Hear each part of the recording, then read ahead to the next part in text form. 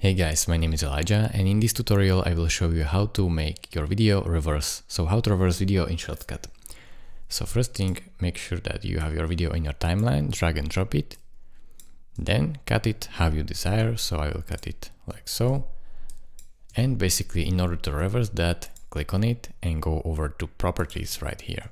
If you don't see it here, just click here properties. It's basically the same. Then click reverse right here. And you have to choose quality. I just stick with good because that's good enough, and click OK.